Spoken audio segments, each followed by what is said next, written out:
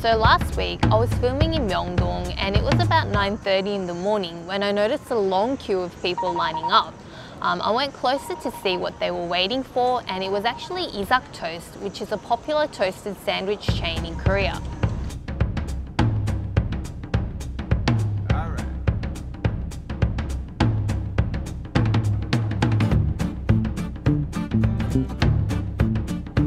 I was kind of surprised, like, why are they waiting 30 minutes in the morning to have street toast?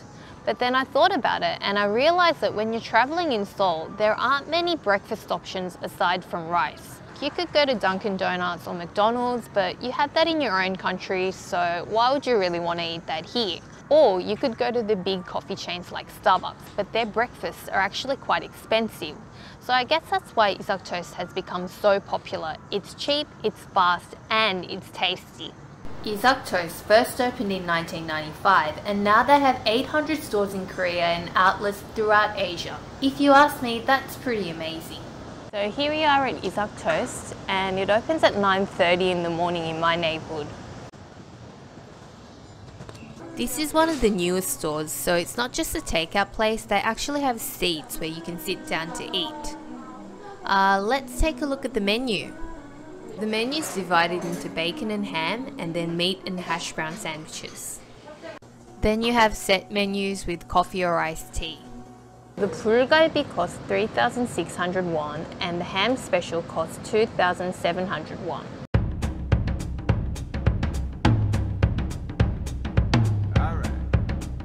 I got two of the most popular menus here. I got the ham cheese special and the bulgalbi MVP, which contains a sweet kalbi patty. I'm gonna try the ham cheese first. And as you can see, it comes in this neat little package, so you can even eat it when you're walking around. If you take a look at the surface of the bread, because it was cooked on the grill with butter, you can see that it's really golden and crunchy. Let's open it up to see what's on the inside. So it's lathered in this special Isak Toast sauce, and then it has fresh cabbage, cheese, a slice of ham, pickles, and egg.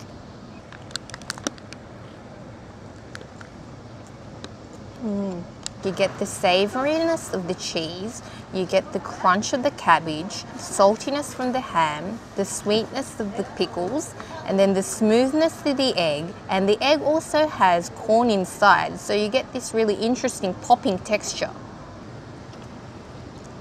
You can't really see this now because the cheese is melted, but the bread is spread with this special Isak Toast sauce, which is really sweet. Now I'm going to take a slice of the bread and taste the sauce to see if I can guess what's in it.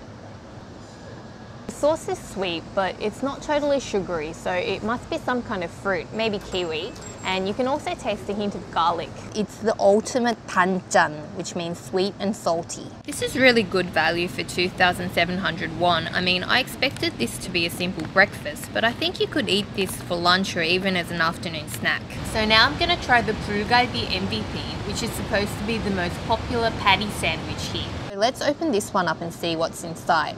So again, it has a special Isak Toast sauce, and then it has a slice of cheese, fresh cabbage, and underneath it has this kalbi patty. As you can see, the meat is white, so it's a pork patty, and then you get the pickles and again the egg.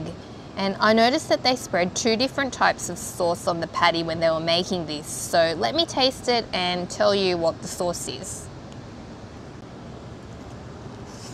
So the sauce has a sweet and spicy flavour. I think it's a combination of chili sauce and barbecue sauce, and it gets a bit runny actually, as you can see. I don't know if this one would be a good option to eat when you're walking around the streets of Seoul, but it's definitely filling because it has a pork patty.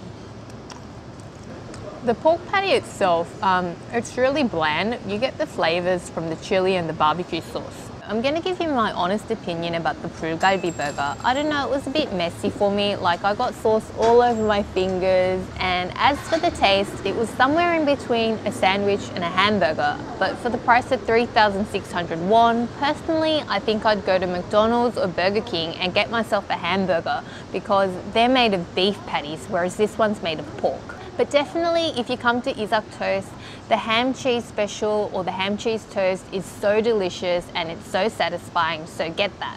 I think I'm gonna go home, work out how to recreate this Isak Toast sauce and do a recipe for Korean street toast. I hope you enjoyed this video. If you did, don't forget to give me a thumbs up, subscribe and leave me a comment. Bye! 다음에 또 만나요.